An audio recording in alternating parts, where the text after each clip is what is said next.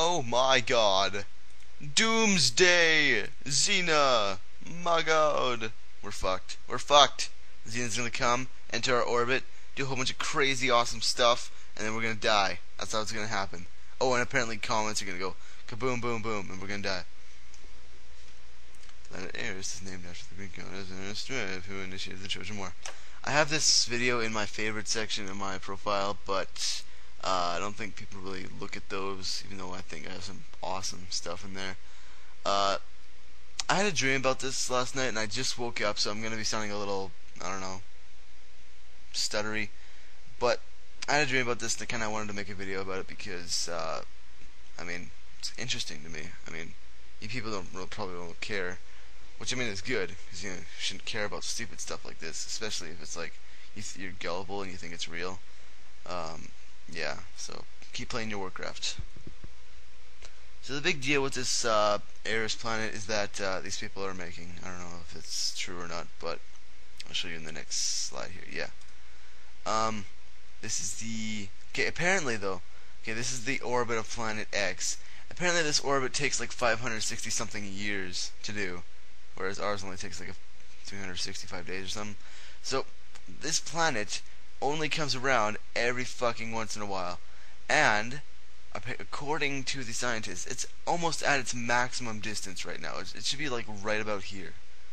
So I don't know why these people are so worked up about it's gonna come back in like 4 years, all the way back over here, and kill us, get in our orbit, and go ape shit and just rape everyone. I don't know. It's gonna take more time to get over here. 2012 is gonna be probably like right here. It's gonna be at its maximum distance, maybe close to. It's not gonna come all the way back just to fuck us up in 1 year. It's not gonna happen. I'm sorry. You lose. Fail. The ancient Sumerian texts described the planet and what they called Nibiru, or the planet of crossing, which I find actually kind of funny and interesting. I wish they would like zoom out the scene completely and then let you see it, but they just kind of fade out before it zooms out all the way. So what does that mean? I don't know. You didn't let me see. You zoomed out. You didn't zoom out enough. If the 12th planet's orbit does in fact cross Earth's orbit, it could potentially throw Earth off orbit. But here's the most likely scenario, of course, by saintbrigida.com.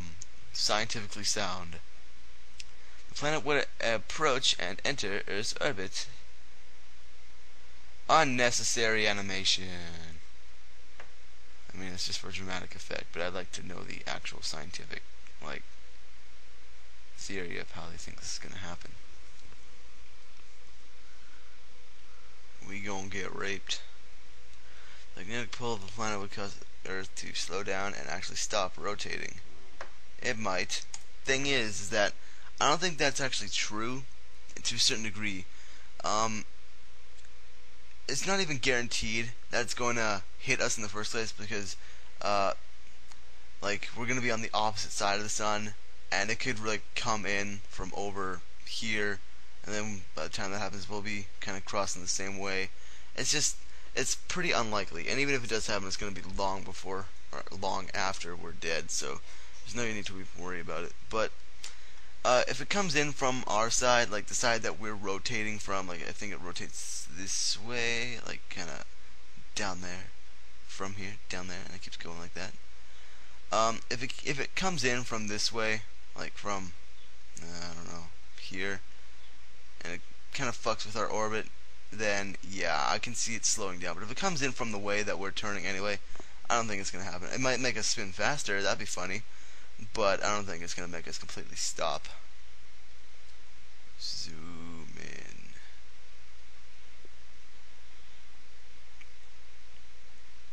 I wouldn't mind seeing the Earth just stop or go even faster. The sun will be darker, the moon will give its light, and the stars fall from the sky. Praise Jesus. Whoa. Okay, look. Hold on. There's stuff in the background right back there, but they don't want you to see that. They want you to see more scripture. Yay, scripture. Saint Brigida. Can't live without him. Meters and commas would most likely be thrown towards the Earth. Why? Why? Can you tell me why? No? You're just gonna Yeah, more scripture, right? No, that's not gonna happen. The meeting of two planets is not gonna call forth rituals and demons and shit, make meteors, all the meteors in the universe just hurl towards us at the same time. It's not gonna happen. Ugh, disgusting. Alright, let's keep going. I mean, do you see meteors nowadays? I don't see why the two planets meeting would cause any extra ones. That's pretty cool animation. I mean, I like it, but it's unnecessary again. Boom, bitch.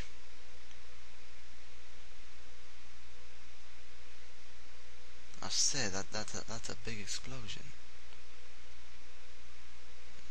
And the name of that star called Woodworm. I don't think there's wood or worms in stars. And when the Earth began to finally rotate again, it would most likely rotate in the opposite direction. Why? Why would it do that? Why? Oh, more pointless animation, right? No, it wouldn't. No. Because from what I can remember, the Earth has been rotating one way for like a billion, million, zillion years. And apparently this planet has crossed us before because it's in our orbit, so it's obviously crossing us every once in a while. So I don't think any of these other previous times has caused us to spin in the opposite direction. Because I'm pretty sure whatever direction the sun wants us to spin, we're gonna fucking spin. We're the sun's bitch. Go, go, go, go, go, go, go. That's what she said. Oh God, Bill. Oh God, Bill. Ugh. Okay, another pointless animation. Like, there's stuff in the background, I want to see it, but the scripture's in the way, and I can't see it. It's stupid. There'll be massive landslides, earthquakes, and hurricanes as a result. Why? Please tell me why. You gonna tell me why this time? No, you're not going to. You're just gonna show. I mean, I don't see why spinning in the opposite direction would cause a whole bunch of shit happening, but I don't know, maybe there's something that I'm missing. But this is the thing that I have a problem with.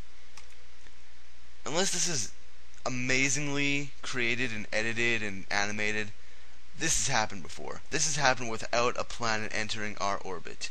So why are you showing this instead of an animation like back here of shit going wrong again? But no, you're just showing the same stuff that's happened before on our planet without Eris in our orbit. So I don't see why anything like this would be different. Aw, trees. 80% of humanity would most likely not survive. Oh, what, huh?